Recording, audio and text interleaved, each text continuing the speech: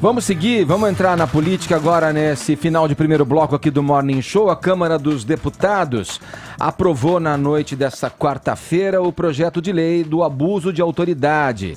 A medida prevê o endurecimento de punições a servidores públicos, incluindo juízes, promotores e policiais.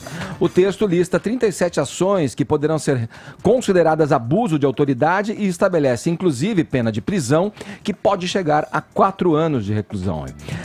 Entre as mudanças está a proibição de condução coercitiva sem que antes haja intimação para comparecimento ao juiz. Colocada em votação por Rodrigo Maia, a proposta atinge os 3 poderes da República. A gente vai para Brasília conversar diretamente com Zé Maria Trindade, que traz mais detalhes para a gente. Bom dia, Zé. Salve, muito bom dia, Edgar, bom dia a todos. Olha, Edgar, a situação é a seguinte: houve uma articulação rápida, foi aprovado o processo de urgência, né, e a votação foi simbólica. Havia ali no plenário alguns deputados que protestaram por essa votação simbólica. A votação simbólica é quando não aparece o nome de quem votou a favor ou contra, né? Mas é aquele reality show aqui do Congresso Nacional e os protestos fazem parte de uma espécie de teatro ali no plenário, que bastava um líder ir ao microfone e dizer essas palavras: verificação de votação. Aí, a partir daquele momento, o presidente colocaria a verificação de votação, ou seja, colocar o polegar ali na mesa e revelar o seu voto. Isso não aconteceu. E outra pegadinha: existiam 2 projetos, um da Câmara e outro do Senado. O da Câmara regulamentava esse abuso nosso de cada dia das autoridades, né? Que são aqueles abusos que a gente vê de funcionários públicos e até de policiais que exageram mesmo, né? Que é o abuso de autoridade, que muitos de nós temos experiências, né?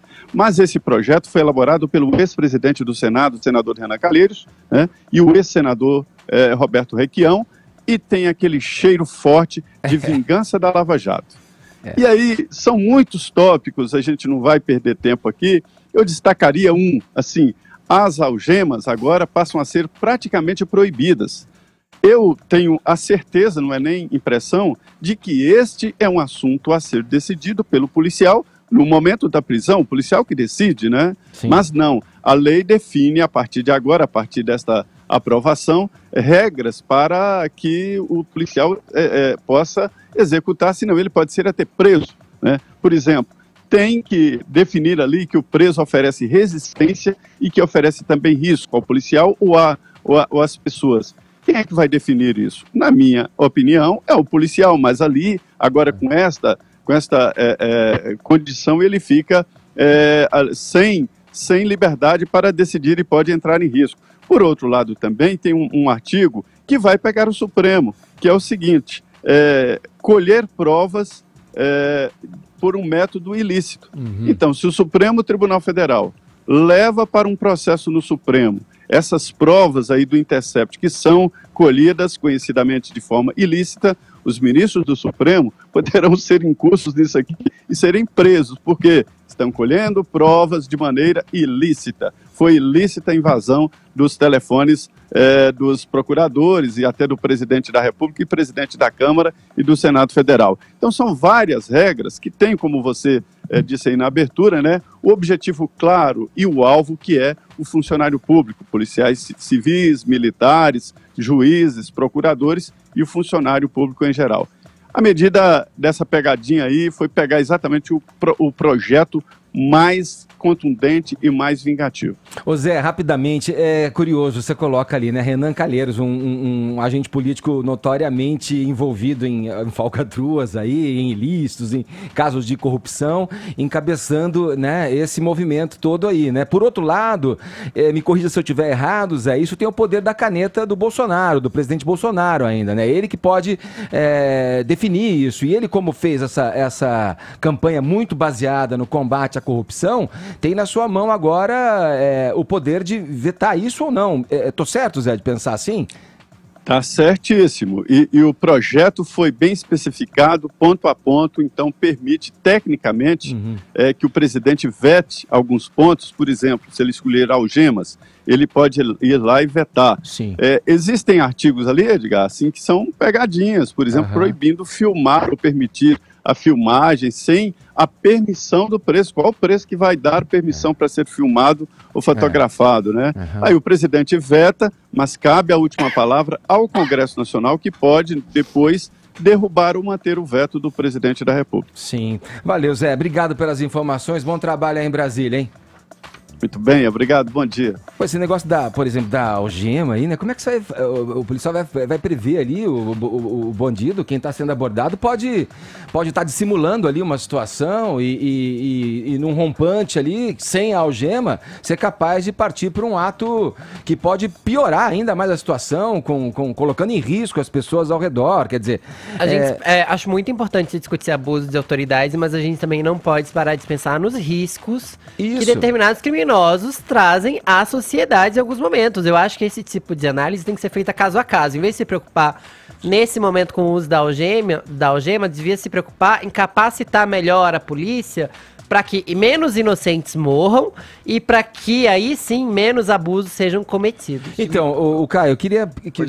Só me parece também que já existem esses mecanismos para você combater esse tipo de autoridade e que, na verdade, o que esses deputados estão fazendo é só querer mostrar ali alguma reação àquilo que eles temem no futuro. Quando não se safar da própria letra da lei ali, Isso. né? Agora, passar algum tipo de recado de intimidação. Sim. O Caio, como é que equaliza? Como a gente pode pensar de uma forma a equalizar essa medida de modo a não cercear, que ao mesmo tempo não se cerceie a atuação da justiça na figura aí, como eu disse, de promotores, policiais e juízes, e da mesma maneira, ao mesmo tempo, coibir excessos das autoridades? Nenhum liberal, nenhum conservador é contrário a medidas que limitem a concentração excessiva de poder, né? O abuso de autoridade, inclusive, é um traço cultural do serviço público no Brasil e tem que ser combatido mesmo.